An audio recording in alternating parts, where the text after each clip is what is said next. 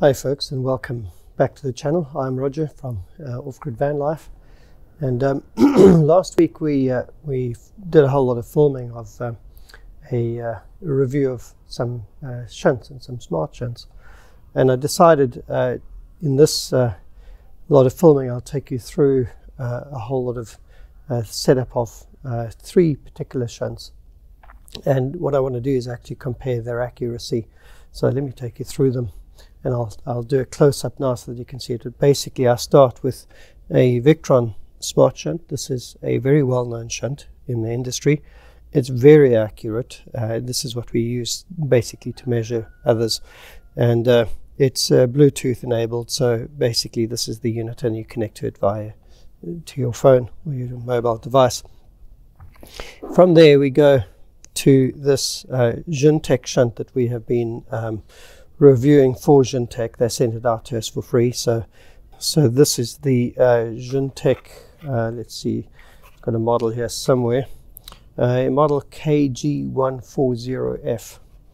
So as I said, we did a detailed review of this, but we're going to take you through just how accurate it is and how it compares with this next shunt. So this is also by Juntek, and this is a VAT1200. So the 1200 I think means that it's capable of 200 amps. So I think this is a 300 amp.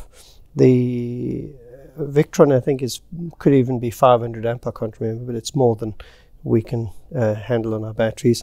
This is about 300 amps as I recall, and this one here is 200 amps. So it has this little display. So I'll take you through more of this in detail. So we come from the battery. So this is a DIY type battery. We actually did we filmed the making of this battery, a very detailed guide on how to construct a battery and do it yourself. So that we come down the negative line down to the Victron Smart Shunt. So you can see it's Bluetooth enabled. So this is the whole shunt. You just then need to connect your phone to the Bluetooth and run the app. And it's very, very simple, very accurate. The biggest disadvantage of this is that you always have to get your phone out, connect to the device, wait for it to synchronize, read it, and then you've got what you want. We go from the Victron over here down to this shunt. So this is a smart shunt as well. You can see the back of it. If I turn it over, you can see those are resistors there. So it's got this little cable here that connects it to its base unit, and then the base unit has a temperature probe, which I've just left loose out here, and it has this cable coming out which goes to the display unit. One thing I don't like about this is that the plug comes out the back, so you can't just mount it flush on something because you need this thing to come in. So they didn't give much thought to how you're going to actually mount this thing. You have to pretty much make a box and mount it there. If you compare this with the original Juntek, see it comes out the bottom, so you can actually mount this against something, flat against something. So they didn't give much thought on how this gets mounted.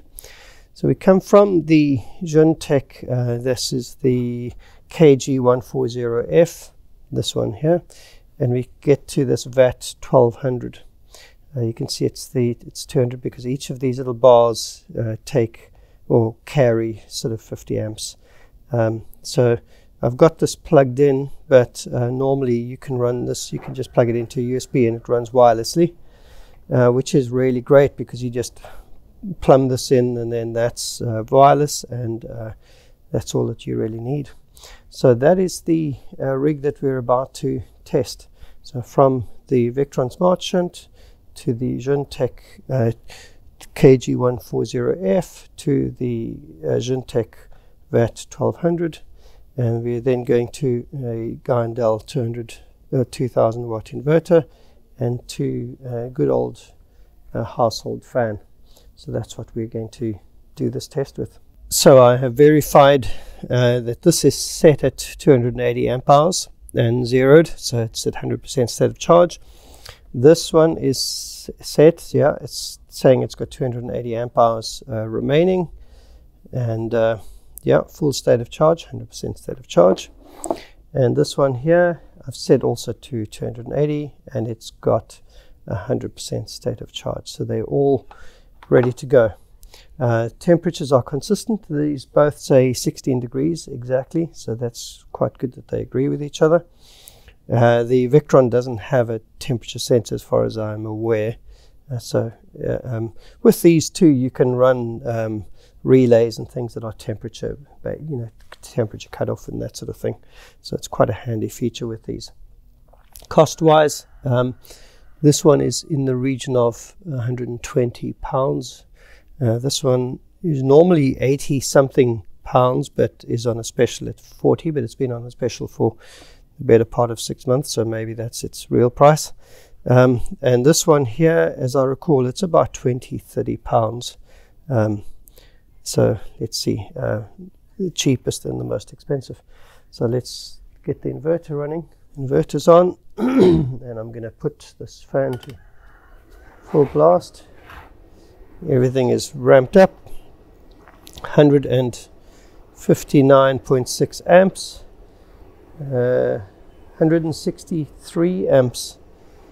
They are in series, so they might affect each other just a little bit, but I wouldn't expect by more than like 0.5%, even if that.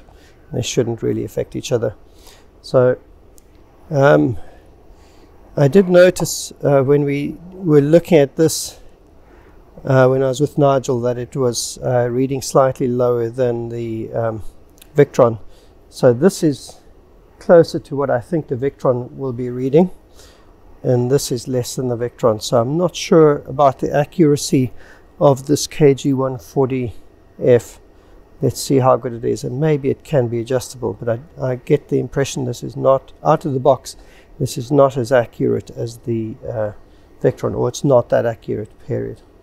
So let's see, we're going to run this test for about 20 minutes, half an hour, and just see where these all land up to see which is the most accurate. Okay folks, so we've finished the test and I am going to jump into looking at some pictures, basically screenshots and pictures of the actual devices to talk you through some of the results. And we're doing it this way because I want to be able to show very clearly the results and point stuff out using the mouse on the keyboard and stuff like that.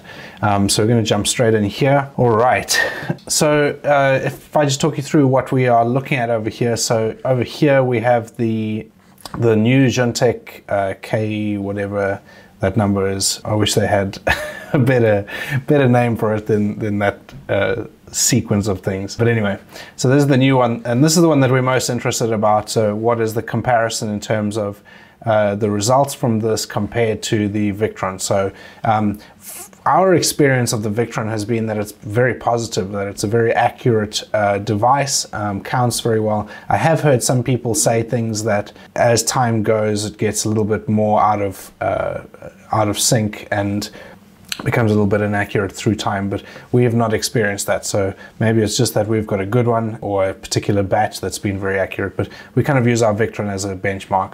And then this is the older shunt as well. We just threw this in just to see how it compares as well. And then obviously the Victron.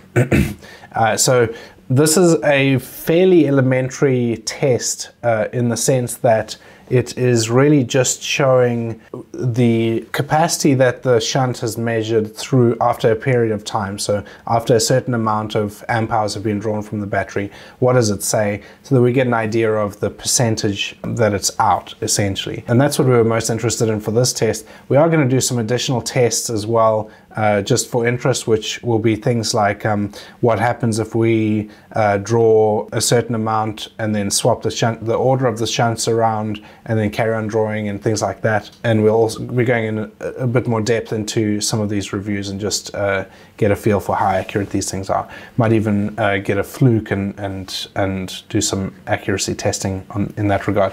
So if we jump in here and have a look, essentially we've got, this is right as we push the button and turn the fan on. So still pretty much 100% state of charge on the battery. So we can see here on the new Juntek 99%, 100% on the old Juntek, and then 99% on the Victron. Obviously, these percentages, I do usually caveat these to say that they are not 100% accurate regardless of what device you're looking at. So I recommend that on BMSs, on the daily BMS, and BMSs that you put onto some cells, lithium iron phosphate cells, and the same with these shunts. This state of charge measurement here, this percentage, it's a good indication, but it's not a true science. It's not going to be totally accurate. What I'm usually more interested in is how many amp hours has been consumed and what current is being drawn. So we can see here on this shunt here, amp hours remaining 278.3 amp hours. On the Victron, we've got amp hours consumed 2.2 amp hours. So pretty close to those, out by a tiny bit. And then if we look at this other one here, where is it?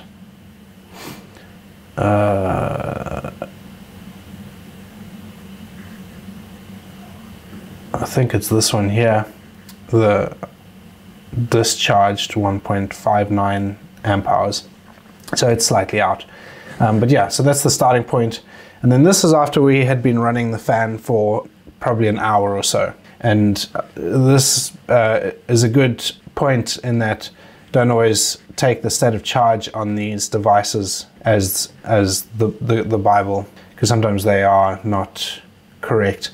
And it can also be affected. So in this particular example, we didn't actually look at the state of charge on here. We were more interested in the amp hours consumed and that measurement. So if we look at these here, we've got, so after sort of an hour-ish of running the, or not quite an hour, but once we've drawn about 100 amp hours of capacity from the battery, we have amp hours remaining 180.06, and then we had discharged 100.87 amp hours here. But then if we look at the Victron, we've consumed 96.2 amp hours. So these two Junteks are very close to within sort of 1 amp hour of each other. However, the the Victron is then roughly sort of 4% difference, 4 or 5% difference between these two and the Victron. So that's an interesting comparison. And we're going to dive into this a little bit deeper to see whether this changes at all, or sort of whether this is just fairly consistent in terms of, is it just generally that when you discharge the battery, that the Victron and the Junteks are going to be sort of 5, or maybe that number is going to grow as you discharge more, because obviously we've not completely discharged the battery. So we're going to be doing additional tests like that. And obviously also, if there are some tests that you are particularly interested in seeing us do, so whether that's to get a fluke and do some real sort of in-depth testing with that, then we're more than happy to do that. And equally, if there are additional tests that you would like to see us do, then let us know. We'd love to do that. But yeah, so far, based on 100 amp hours discharged from the battery in this test, it looks like they're about 4 to 5% difference between them. And I mean, in my opinion, that's not a huge discrepancy, because with these sort of things, I mean, it's not whether you have whether you've used 96 amp hours from your battery or 100 amp hours from your batteries, you've used quite a chunk. So I mean, my thing is, when I'm using my van and my battery is getting low, and I'm talking like under 50%, and then gets to sort of the 30% mark, and you're getting fairly close to your cutoff. If you sort of have your cutoff of your low voltage disconnect at sort of roughly 15% or 10% of your state of charge of your battery, at that point I'm always looking for to charge the battery up. I mean, it's got to be a pretty extreme circumstance where I'm not wanting to start driving somewhere just to get some charge in from the battery to battery charger, or I'm not looking to reposition the vehicle so I get better solar, or I'm not looking for an electric hookup at that point. So to me, having that slight variation is not the end of the world, but it's just interesting to see comparing the two. So yeah, that's that quick test done. Hopefully that's been useful for you in some way. As I said, if you have any suggestions or anything you would particularly like to see us do, we'd love to hear from you in the comments below. But otherwise, hopefully you've enjoyed that, and we'll see you guys in the next video. Thanks for watching. Cheers.